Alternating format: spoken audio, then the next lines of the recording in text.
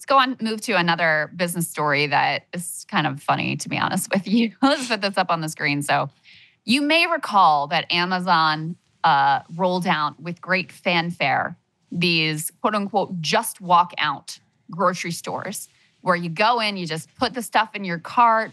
They allegedly had this high tech that was scanning things as you were placing them in your cart. You walk out, it charges your card, you get your receipt, you're done. You don't even have to go through a checkout line. Well, they just announced that they're killing this just walk out tech. And the reason is because it never actually really worked. In reality, this, sophisticated AI, et cetera, was really powered by somewhere around 1,000 human beings who were watching and checking what you were putting in your basket and making sure that you were getting charged for the right things, who were based in India. So shoppers were reporting, you can come back up on me at this point, shoppers were reporting that they weren't getting their receipts for hours and hours. They're like, what is going on here? Now, listen, it's always in any sort of AI model, you have to use human beings at the beginning to help the system learn.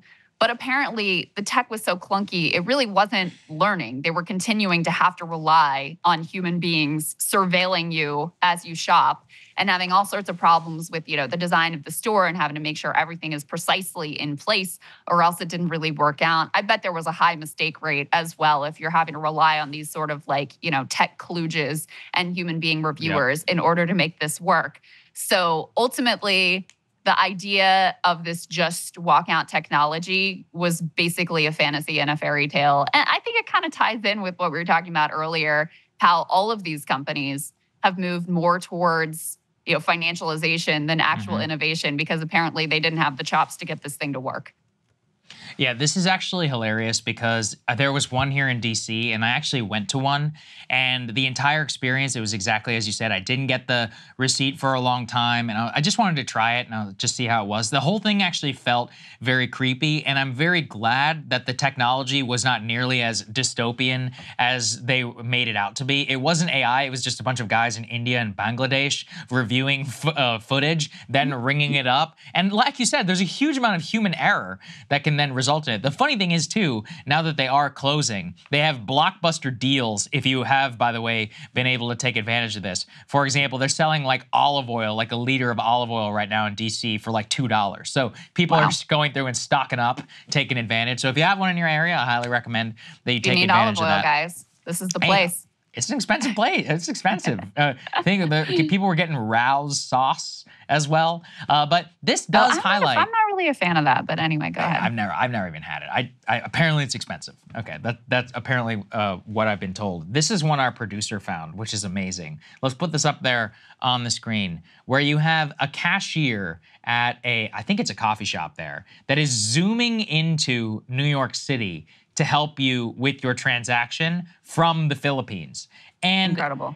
Apparently, though, this is not the first time that this type of technology has been debuted. And there's a lot of various self-service type places where if you do need a little bit of the human help, you can have somebody zoom on the screen there that actually can help you ring them up. They have some security features and others where they can like help open the door for you and all of that. But you can pay them only $5 to $6 per hour to operate like that. So why wouldn't you try and take advantage if you're a bit, in one of these types of businesses, as opposed to paying a actual human being that is there? Now, look, I still think it's creepy and it won't necessarily take off. But if enough people do it, and if they could refine the tech into some sort of, I don't know, like a hologram or a bigger screen or something. Maybe they need a screen as big as ours that's over here. They could make it work. It is just clear, though, that things, we were promised AI and all this awesome future of the Jetsons. It's just a lot more dystopian than that.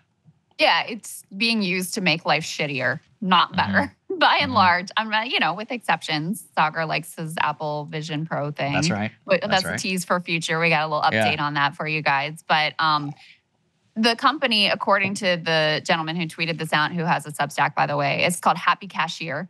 It's apparently operating in 5 different Asian fast food places in New York City. And so, when you're doing your self-checkout situation, which of course now has become totally commonplace in all sorts of different restaurants, CVS, grocery store, whatever, if you're doing that and you have trouble, I guess that's when you get the the call-in, the Zoom call-in from the Philippines to assist you with your transaction.